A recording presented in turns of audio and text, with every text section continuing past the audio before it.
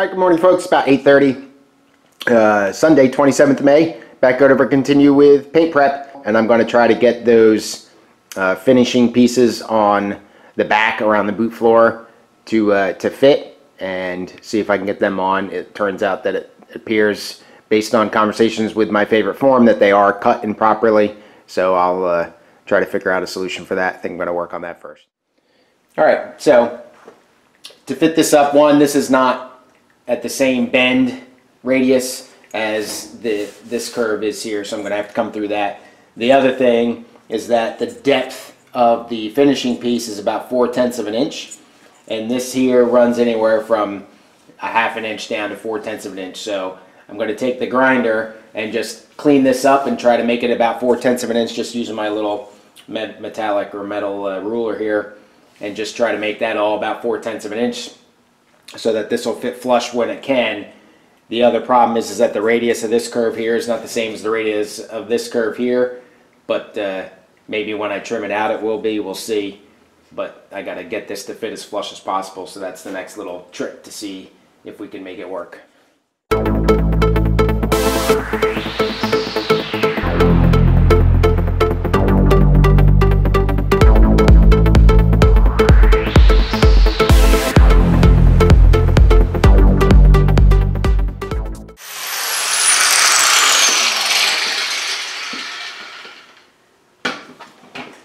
Alright, so about 4/10 of an inch all the way around. And then if you remember, the other problem here was that this angle, in my opinion, should be cut like this instead of like this. So like I said, I had gone on my favorite form, and everybody seemed to agree with that.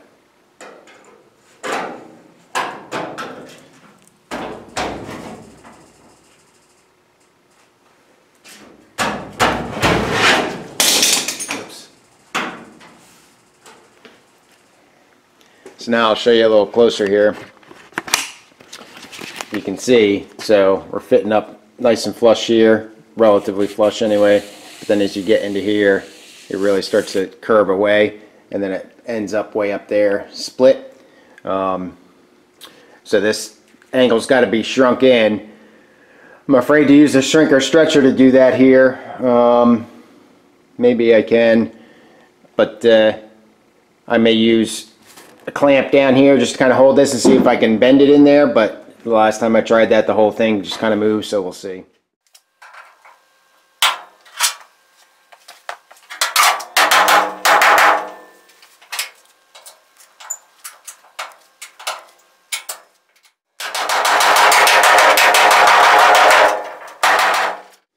Alright, so now what's happening is it's hitting underneath on that little lip there, this part of the valance right here. Sorry if I'm messing up this picture.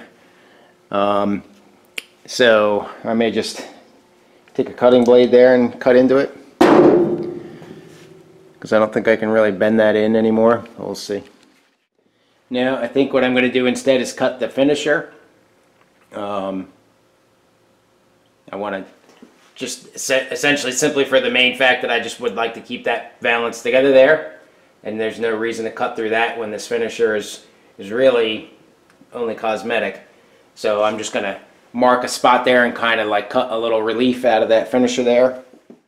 Alright, well, I think it's about good. The bend's still not great, but I got it to fit flush, relatively flush. I'm not going to get it perfectly flush down here at that corner. I'm not really all that concerned about that. One, it's not going to be seen, and two, it is flush on the valance underneath, or really close to it, so you know, it is what it is there. Can't do much about that nail.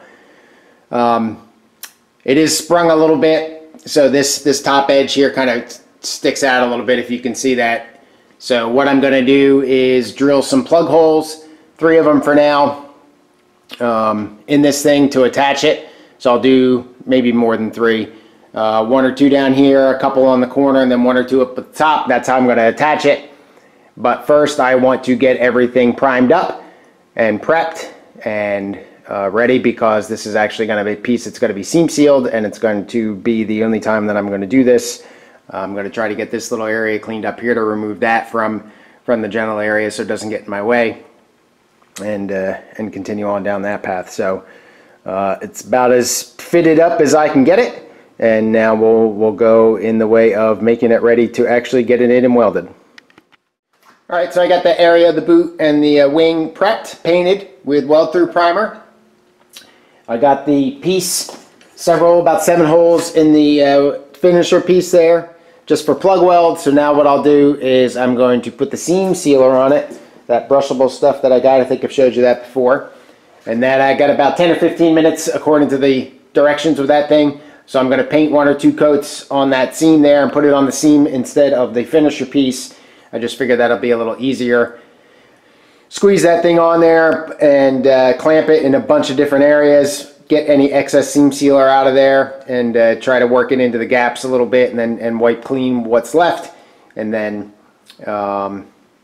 with that, I'll be able to hopefully then get the welds cleaned up, let the seam sealer skim a little bit, get the welds cleaned up, and weld that puppy in. Now I'm just using an acid brush here for the seam sealer, so I hope that's okay.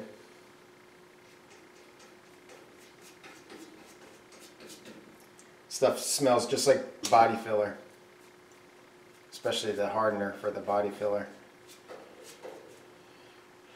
Reminds me of my being a kid working in my grandpop's garage when he was playing with body work, doing body work. I shouldn't say playing with it. He was an artiste, but that same smell brings me back many years. Now I still have the spot at the top to worry about where that thing is cut improperly, so I haven't figured out what I'm going to do there yet, except obviously I have to add some metal. Pretty good seam under here between the strengthener for the inside of the boot, if you remember those pieces that I replaced. That's in here, so I just sealed that up pretty good. Big old nastiness here. I'm just going to jam some stuff in there around where that one seam is.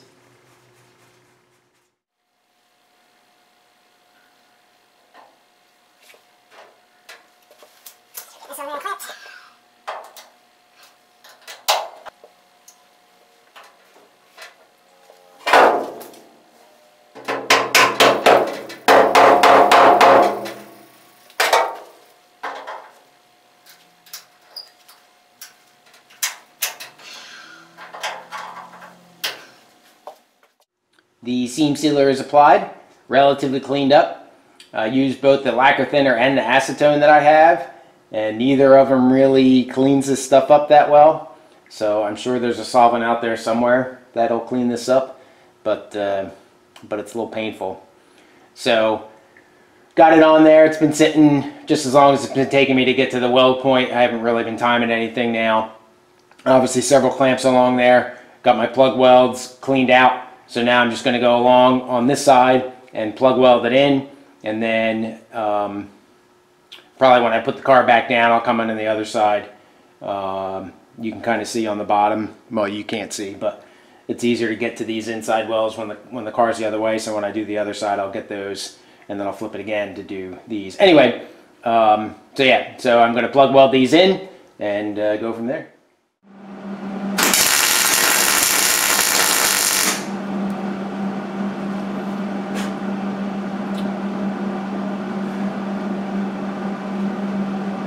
The seam sealer is flammable. Important safety tip.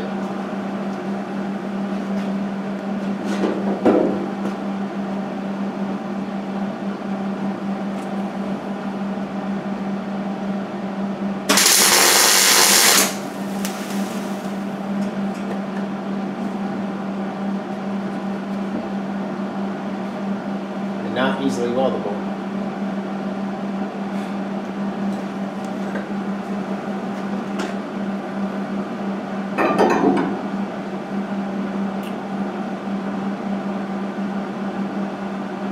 This isn't working out very well.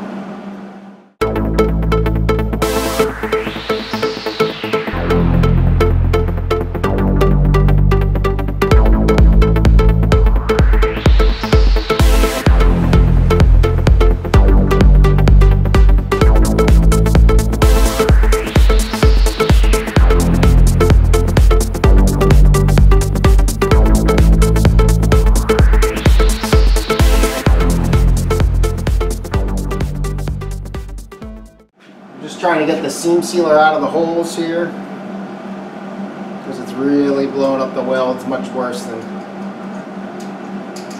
when I don't get all the primer out of there.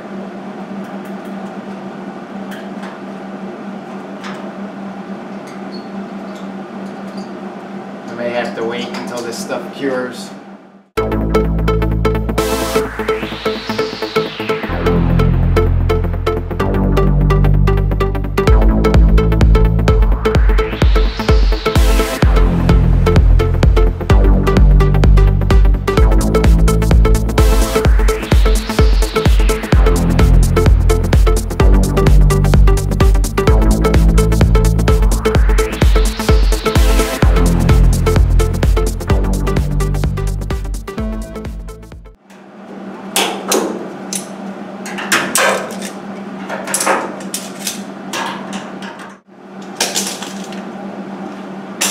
Definitely not pretty. I'll show you here.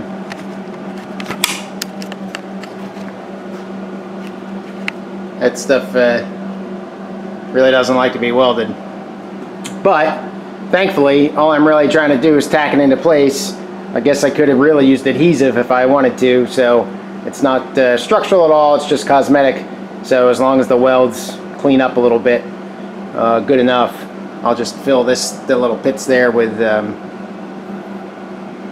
body filler. And then obviously I still have this to contend with up here. I'm going to leave that for now and not really worry about it and deal with it when I get to the actual body work on the car. But I'll have to tack something in there. So I'll clean all these up and then go to the other side. Alright, I got the car flipped obviously on the other side. Much better fit on this one. Much better. So you can really see there how the angle is definitely cut wrong. That should come up like this. So again, I'll have to come up with a solution there, but only that one clamp is holding this in, and it's nice and tight. So given that and the fact that I don't really have to hold it in place very much, I'm just going to do I think 3 spot welds, one up here at the top, one down here towards the middle, and one down there towards the end. Again, this is not a structural piece, it's just a vanity piece. So it'll make it a little easier on the seam sealer stuff. But this one, as is typical with sometimes, the one side gives you fits and the other side is perfectly fit. So we'll go from there. Got the next trim piece on, next finisher piece. Again, only 3 holes this time because it fit much better. Little harder of a fit when the seam sealer is on there, as you might expect, because it kind of gives some lubrication there. But it's on there. I'm going to let the seam sealer thicken up a little bit, harden up a little bit, just to try and get it to be a little easier to clean out of the plug weld holes, and then get that welded in. I got the holes down there cleaned up, so I'll get that welded in, get that cleaned up, and we'll be on our way. 12:30, the 2 finishers are done. This one went in much easier.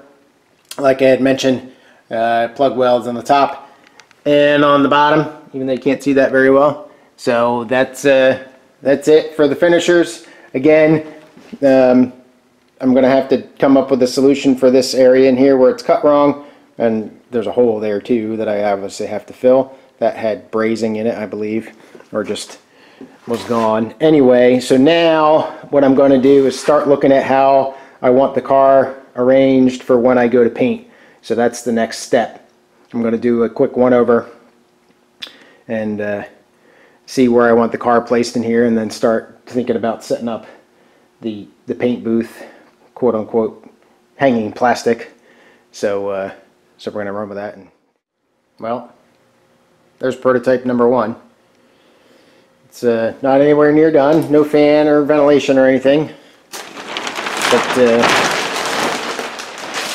obviously it would let a little bit of paint out, but I think this is the general idea. I got these like spring-loaded post things that the garage mate had let me borrow.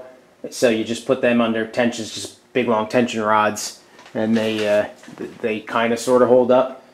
So I don't know, but I need a better solution up top, obviously, to try to seal that up.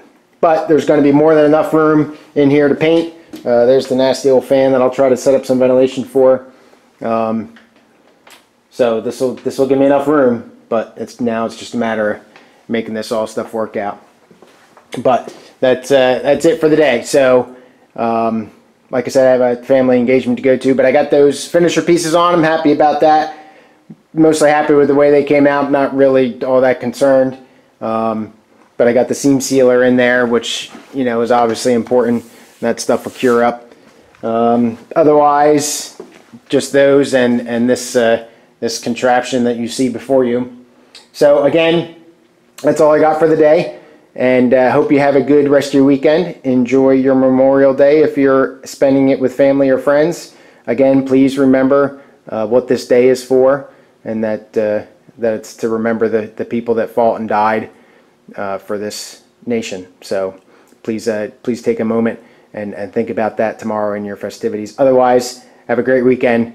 Please visit the website www.roundtailrestoration.com. Cheers.